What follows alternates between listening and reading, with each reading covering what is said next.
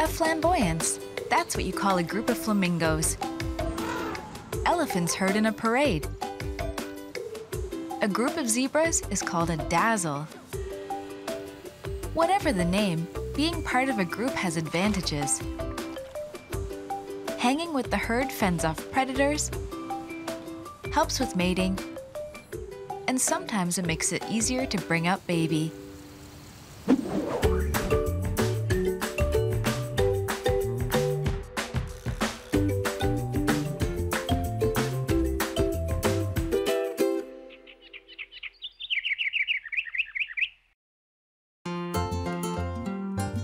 Forget privacy. From day one, the world for a Chilean flamingo is a busy place. The same goes for flamingos at a zoo. And a 2-week-old chick like Tweedle might get lost in the shuffle. He lives at Reed Park Zoo in Tucson, Arizona. When flamingo chicks first hatch, they are white little puffballs, and they've got black legs and black bills. As they get older, that down gradually starts to turn gray. At about 40 days, they start getting feathers. It'll be a while before Tweedle turns pink, but right from the get-go, he's displaying his personality. So this chick is a little more apprehensive about coming off the nest than our previous chicks have been. It took Tweedle over a week before it felt comfortable coming off the nest and exploring, but this one's gonna stick closer to mom and dad than our previous chicks did. That cautious attitude should suit both of Tweedle's protective parents just fine. With flamingos, both mom and dad help take care of the chicks. So they both help to build the nest, they both sit on the egg. The parents pile up a mound of mud to raise it above the water level to protect the egg. There's no risk of flooding here at the zoo, but the behavior is instinctive. A female flamingo will only lay 1 egg a season, so the male and female go to great lengths to keep it safe. With so many flamingos around, that's not easy to do. They like to live in very large flocks, and they stay very close together, but they're constantly squabbling. They're always kind of chirping at each other and kind of just giving little knocks on the head to each other. While a crowded group life may lead to squabbling, the flamingo's mating ritual, especially in the wild, is a striking display. It's truly flamboyant. For flamingos to have successful breeding, they have a very weird behaviors that they do as a flock. So they march around, they do these wing salutes, they do a thing called head flagging, where they all turn their heads at the same time. Flamingos really have the hang of group living, which is as essential at the zoo as it is in the wild. If there are fewer than 15 flamingos in a zoo, it's a problem. If they don't have enough of them, they won't build nests and they won't lay eggs. So it's really important to have enough flamingos in order to make them feel comfortable enough to breed. Once a chick is born, flamingo parents share other duties like feeding. Adults produce what's known as crop milk and pass it into a youngster's beak. Tweedle, as you can see, has a very different bill than the parents have. His is much smaller and pointier. But as he gets older, at about 40 days, that bill's gonna start to curve down, so he has the same type of bill as mom and dad. When Tweedle is an adult, that banana shape will pay off at mealtime. Flamingos have a unique way of eating where they'll stick their head in the water and it's upside down. Their beaks are like big scoops and gather in everything, including muddy water. When their beaks close, the morsels of food stay in, but their tongues move quickly to push the water out. This filtering technique lets them eat tiny crustacean and insect larvae, which are the reason behind the flamingo's distinctively colored feathers. The shrimp and mollusks are loaded with beta-carotene, the same stuff that makes carrots orange. That makes its way through the flamingo's bloodstream and into their feathers.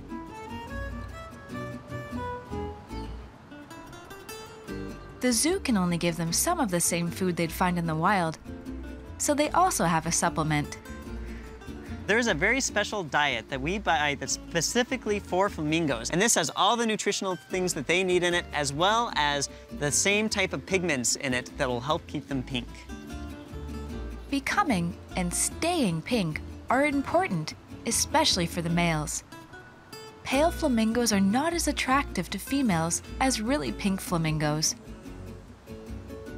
Tweedle won't turn pink for at least a couple of years, but he is developing another hallmark of flamingos, the one-legged pose. It's mostly for comfort. If you think about how when a person stands, when they're just standing in one place for a long time, they usually put their weight on one leg or the other. The only difference is the flamingos lift that leg up. Other research suggests it helps the birds conserve body heat. Tweedle's a quick study, but he's still timid. While another flamingo waits for her egg to hatch, little Tweedle stays close, under the watchful eye of his parents. As close as Tweedle can get.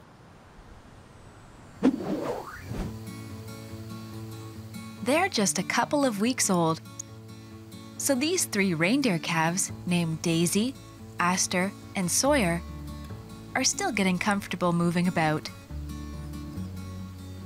They're not ready to pull a sleigh from the North Pole, but it won't be long until they can try. When reindeer are first born, they weigh about 10 pounds, and within their first hour are able to walk around and keep up with mom, and then after a day, they're able to outrun a human. Reindeer are found in many northern countries.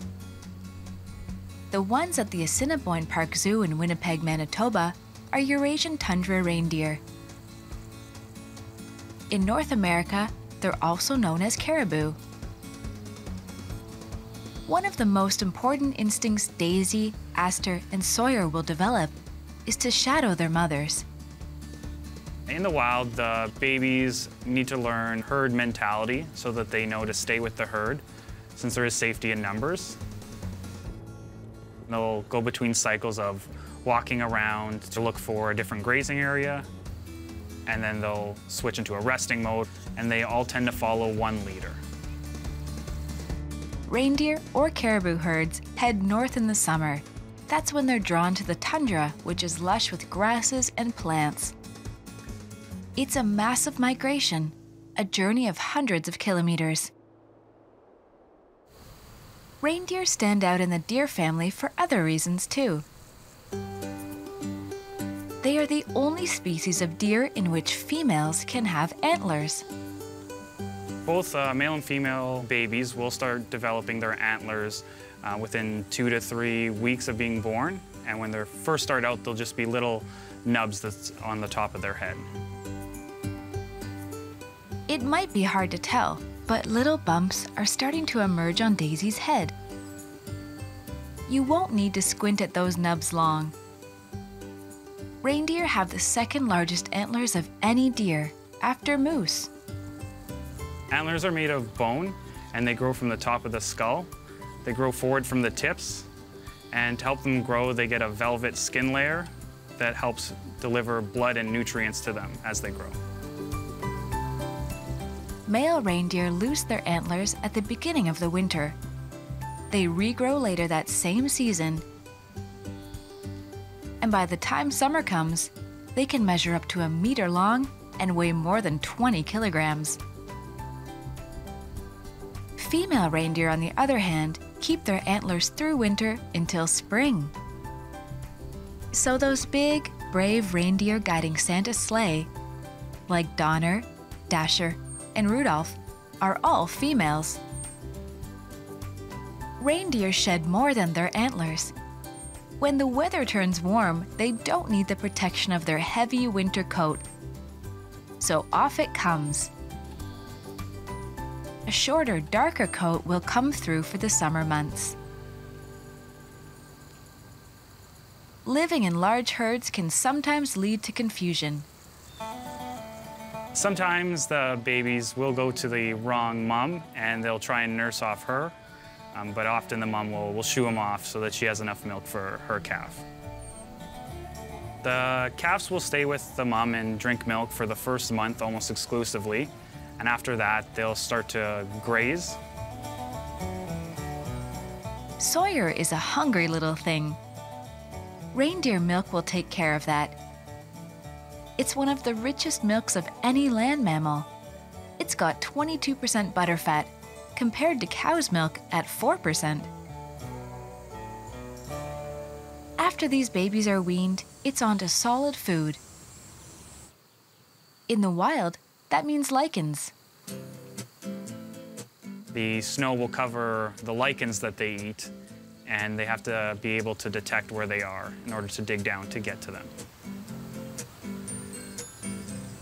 A very good sense of smell helps the reindeer find the buried food.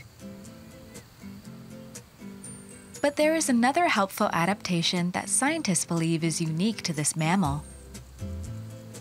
Reindeer have special vision, which allows them to better see lichens in the dim light of the Arctic winter. Recently, scientists have discovered that reindeer can see UV light. Their keen eyesight also helps them avoid competition. The UV light will help them see traces of pea or fur, which will allow them to see if there's other reindeer in the area that might be competing with them for food, or it'll help them better pick out predators such as wolves that are camouflaged in the snow. Daisy, Aster, and Sawyer are happy just to see Mum. When they wake up and they notice they're a little bit further from Mom, they'll start crying for Mom, making a honking sound to get her attention. These little calves will grow up quickly. Until then, sticking with Mum is a wise step.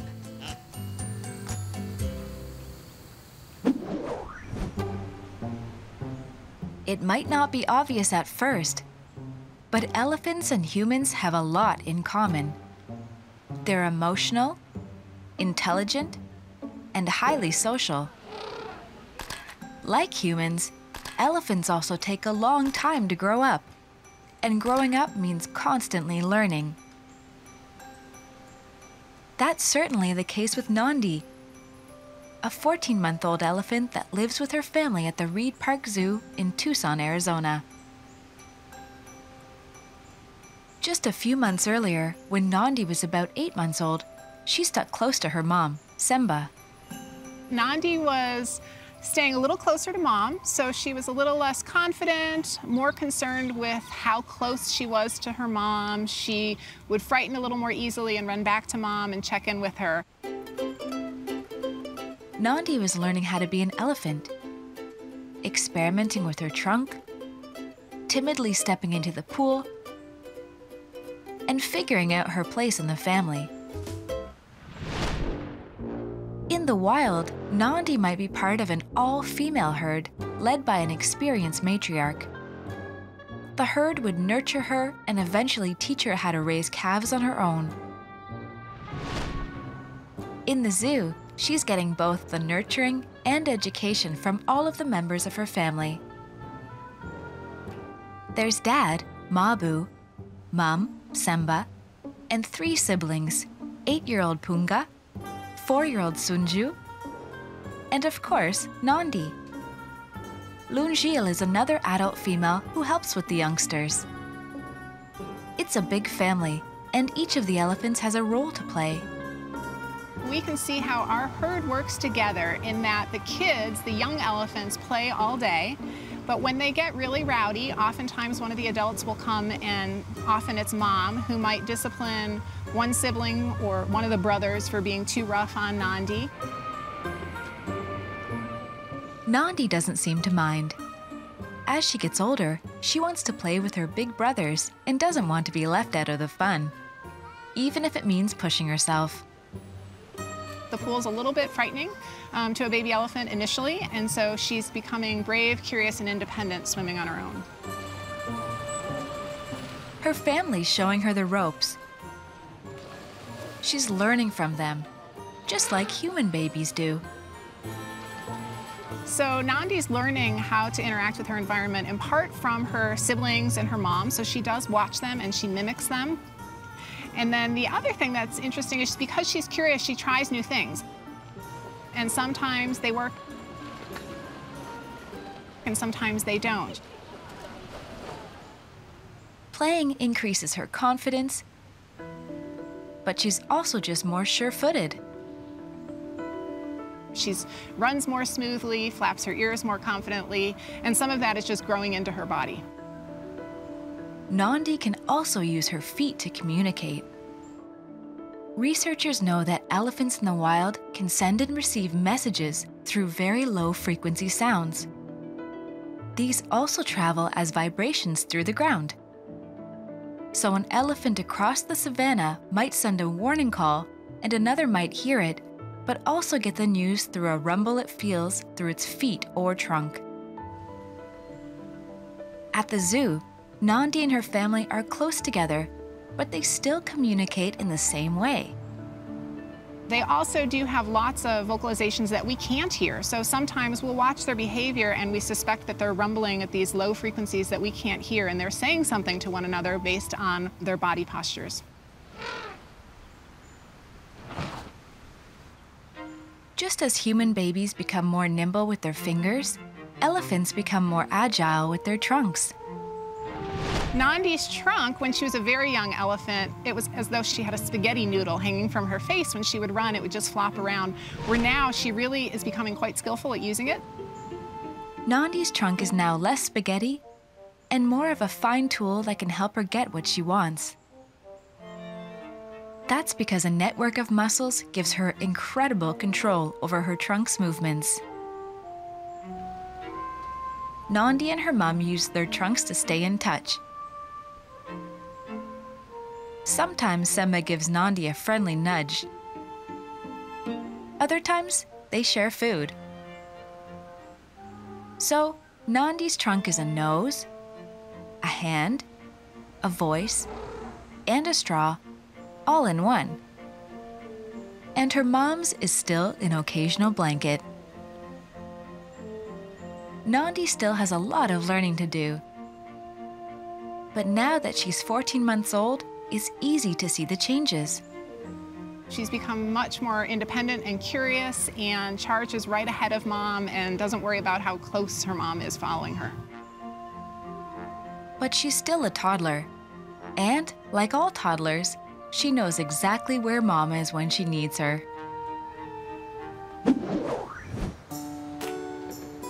This baby zebra, Graham, looks all right now. But 4 months ago, his handlers at Newquay Zoo in Cornwall, England, were concerned. The baby had just been born and was still wet, and they take a few hours just to get up on their feet, but he slipped a little bit. It could have been the handlers who were wobbly. After all, it was all new to them. Graham was the first zebra calf ever born at the zoo. So it was a little bit dramatic, but we managed to get him up and stand him up, and as soon as he was on his feet, he was bright-eyed and bushy-tailed. Graham was fine. Like other foals, he was able to walk about 20 minutes after birth.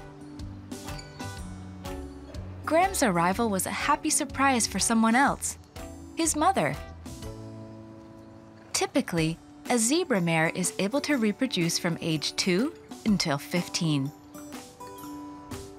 Graham's mother is already 14 years old, but Graham is her first foal. I think zebra will produce up to 20 years old, but probably in the wild, an older animal like that, anything beyond 15 is probably getting a little bit too old to reproduce. And they would have already produced 3 or 4 or 5 youngsters by then. Graham is a Chapman zebra, a subspecies of the plain zebra that's found in the grasslands of southern Africa. It's a wide-open habitat with a range of animals, including large predators. So zebras stay in herds because there's greater safety in numbers. Mares must separate to give birth, but rejoin the herd as quickly as possible. Even at the zoo, Mom is very protective of the latest addition to the herd. She is quite defensive. If you watch her, she'll very often stand between the other 2 zebra and the foal, and she does exactly the same with us. She looks upon them as the same she does with the keepers. So she can be quite defensive over him, but only if you get a little bit too close. Graham's safe here. And he's healthy, too. Well, this is an interesting thing on the growth rate of the zebra. Because this is the first one we've bred at the zoo, we were quite surprised on how quickly he grows. And they appear to grow very quickly at an early stage to become big and strong and be able to get away from predators. And then it seems to slow up. Graham will mature quickly. He might head a tightly knit family group of female zebra and their foals, called a harem. For now, Graham is getting along just fine with the other zebras in the zoo. Zebra's very sociable. He's mixed very well with the other girls, the other female zebra in there. He's also getting used to other species that he would encounter on the savannah. We have wildebeest and an Inyala antelope, but so far we haven't mixed them. We're very careful when they're very young to actually be, not to mix them too much with the other animals.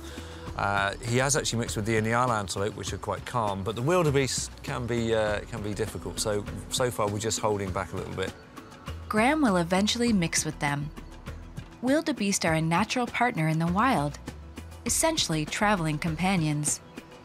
Large herds of them actually migrate with wildebeest and other antelope, and they follow the rains. As the rains go and the rich grass is ahead of them, then they graze it all the way and then come back again. For zebras, wild or captive, eating grass or hay is about quantity, not quality. Zebra actually graze constantly. They don't eat lots and lots of rich food. In the wild, it's very seasonal. You get a dry season and a wet season, and they'll put a lot of weight on, and the foals are often born in the wet season. In captivity, we have to try and replicate that. Certainly this time of year, this is in their austere time of the year where there isn't a lot of great grazing. So we basically feed them on good quality hay and very little else. At 2 weeks of age, Graham started to chew grass. The grazing with the youngster actually has surprised us, because at 2 weeks old, we noticed that he was picking at grass and starting to eat a little bit. And this was a little bit of a concern, because from the keeper's point of view, they had to ask the vet, you know, is this normal? Because is he getting enough milk? Is he looking for other food? And apparently with all equids, including domestic equids, they do start to pick at grass from 2 to 3 weeks old. It doesn't mean to say they're getting lots of nutrition from it. It just means that they're starting to pick it out of the ground. And what about Graham's stripes? There are many theories about why zebras are striped. The most common one is that they act as a type of camouflage. Basically, large herds of zebra will all run together, and it's very difficult to distinguish the one end of a zebra from the other in a large herd. But in fact, new research suggests that a zebra's stripes might be a deterrent to biting flies, which can spread diseases. Scientists have found that hungry flies find them unappealing to land on. They think it has to do with the way the fly's eyes see the tight striped pattern. Researchers may never get to the bottom of this mystery, but Graham's stripes will continue to dazzle anyone who sees him. These baby animals all need to live within large groups in order to survive. Sometimes it's essential for mating.